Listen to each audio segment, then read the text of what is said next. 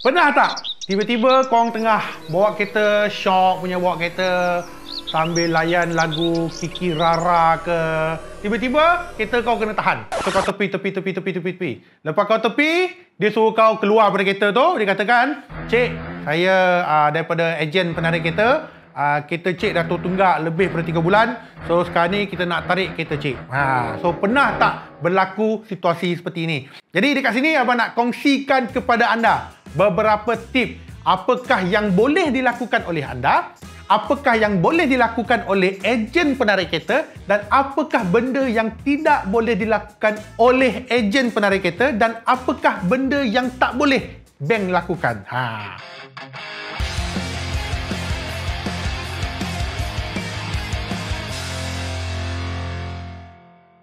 Yang pertama, of course, kalau korang kena tahan, of course, bawa bertenang, berhenti dekat kawasan selamat.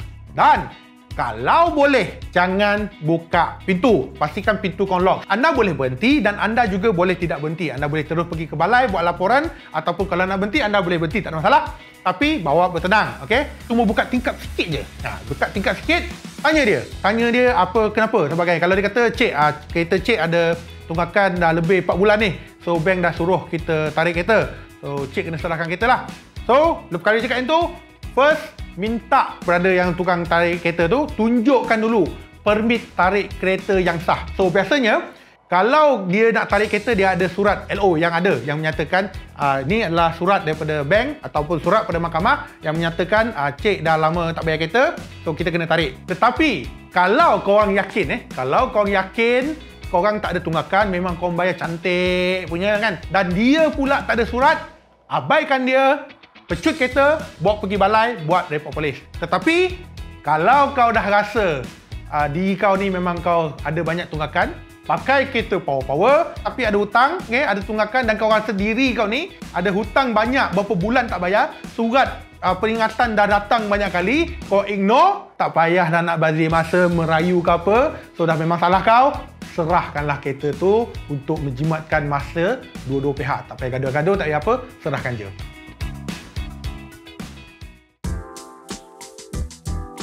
Untuk penarik kereta pula. Untuk penarik kereta memang ada etika. So etika ni telah ditetapkan oleh KPDN HP, iaitu Kementerian Perdagangan Dalam Negeri dan juga Hal Ehwal Pengguna. So KPDN HP dia dah mengeluarkan SOP, dia dah mengeluarkan etika. Setiap ejen tarik kereta ni, tukang tarik kereta yang berdaftar ni, dia perlu ikut arahan ataupun etika ataupun SOP yang telah ditetapkan. Antaranya adalah, pertama, dia kena ada kad authority, iaitu kad yang menyatakan dia adalah ejen sah untuk menarik kereta, dan dia ada permit tarik kereta yang sah. Itu yang pertama. Dan yang kedua, untuk makluman anda semua, ejen tarik kereta sebenarnya dia tidak boleh masuk ke kawasan persendirian kecuali ada perintah mahkamah. Contohnya kawasan persendirian macam kau parking dekat dalam quarters, kau parking dalam kondo, apartmen, rumah kau sendirian dan sebagainya. Melainkan dia ada surat mahkamah, dia boleh masuk ke rumah anda. Tapi kalau dia tak ada surat pada mahkamah, dia tidak dibenarkan menarik kereta anda daripada dalam rumah anda, dalam kawasan persendirian. Boleh katakan senang kan, kawasan persendirian lah, tak kira apartmen ke, kondo ke dan sebagainya. So yang itu dia tak boleh. Yang ketiga, setiap ejen penarik kereta ni orang kata mestilah kena berpakaian kemas, dan dia tak boleh guna kekerasan. Ada sesengah penarik kereta, abang-abang long yang tarik kereta ni yang memang baik, tapi sesengah yang memang guna kekerasan yang kita boleh tengok dekat video macam-macam. Tapi kadang-kadang kita nak salahkan dia tak boleh juga, tapi kadang-kadang kekerasan tu bermula daripada anda dulu. So itu banyak berlaku. Tetapi macam abang katakan, ada yang baik, tapi ada juga tak dinafikan setengah ejen tarik kereta ni memang dia guna keganasan lah. Sebab tujuan utama dia, aku nak dapat kereta tu, end up aku nak commission, itu saja. Yang keempat adalah setiap ejen penarik kereta tu dia kena buat laporan polis dalam tempoh 24 jam setelah dia tarik kereta. Kalau ikutkan rule sebenarnya adalah sebelum dia tarik kereta, dia kena buat report polis dulu. Dia katakan, saya kena pergi sekian-sekian rumah, saya nak tarik kereta dia, untuk mengelakkan sebarang berlakunya pergaduhan dan sebagainya, benda yang tak digini lah.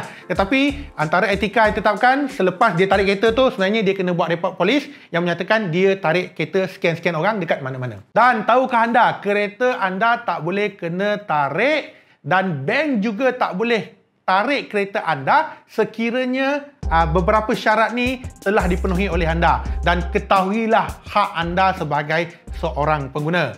Yang pertama, bank tak boleh tarik kereta anda sekiranya ansuran pinjaman yang anda buat itu sudah melebihi 75%, kecuali atas perintah mahkamah. Maksudnya, loan kereta tu kalau dah bayar 75%, lagi 25% tak bayar, so dah lebih 75%, bank tak boleh tarik kereta anda. Okay? Yang kedua, macam abang katakan, kereta yang berada dalam kawasan persendirian, sama ada kawasan berpagar ke, dekat kondominium ke, dekat apartmen ke, macam abang katakan, yang itu bank tak boleh tarik. Dia hanya ejen penarik kereta tu, dia boleh tunggu dekat luar je. Biasa dia tunggu kat luar rumah kau, dia nampak kau keluar je daripada pagar, dia boleh tahan, dia boleh tarik kereta korang. Seterusnya adalah bank tak boleh tarik kereta anda sekiranya pada hari itu adalah cuti umum. So maksudnya cuti umum tak boleh tarik, cuma hari bekerja saja boleh tarik. Dan kereta anda hanya boleh ditarik sekitar 9 pagi sehingga 9 malam saja. Selepas daripada 9 malam, tak boleh tarik kereta. Dan yang terakhir adalah ejen penarik kereta ni dia kena bagi masa kepada anda lah. Memang kalau betul kau bersalah, kau tak bayar loan kereta kau kena tarik. So biasanya ejen penarik kereta ni dia perlu ada budi bicara bagi kebenaran kepada anda untuk keluarkan semua barang-barang peribadi yang ada dalam kereta anda. Dan seterusnya, apa yang anda perlu buat kalau kereta dah kena tarik? Okey, korang boleh dapat balik kereta korang setelah bayar setengah jumlah tunggakan pinjaman. Dia termasuklah dengan orang kata baki hutang pinjaman yang tertunggak dan juga kos-kos berkaitan dengan penarikan. Biasanya selepas dah kena tarik, kau kena call bank, kereta saya kena tarik, so apa yang saya perlu, berapa saya perlu bayar untuk dapatkan kereta kembali. So contohnya katakan loan kau 3 bulan, 4 bulan lah kau hutang. So 4 bulan, kalau sebulan 500, 4 bulan 2000 contohnya. Okay, tambah dengan processing fee penarikan kereta, ejen penarik kereta tu contoh 1,500. So 2,000, 1,500, 3,500. So cik bayar 3,500 kepada kami, so cik boleh ambil balik kereta. So itu yang pertama. Yang kedua, jika anda tidak membuat sebarang pembayaran setelah 21 hari setelah notis jadual kelima yang telah dihantarkan, bank berhak untuk lelong kereta anda. So maksudnya kereta anda ditarik tu, bank akan lelongkan kepada orang awam, siapa-siapa yang berminat. So ingat, ukur baju dekat badan sendiri. Jangan kerana awet orang kata hidup korang binasa, buat loan kereta mahal-mahal kan. Kalau ikutkan antara QPEX punya number dia katakan lebih daripada 50% penjawat awam muflis adalah disebabkan oleh loan kereta. Buat loan kereta mahal-mahal, end up tak mampu nak bayar. Loan kereta, pinjaman anda bayar kereta ni adalah orang kata 30% ke 50% daripada gaji bulanan anda.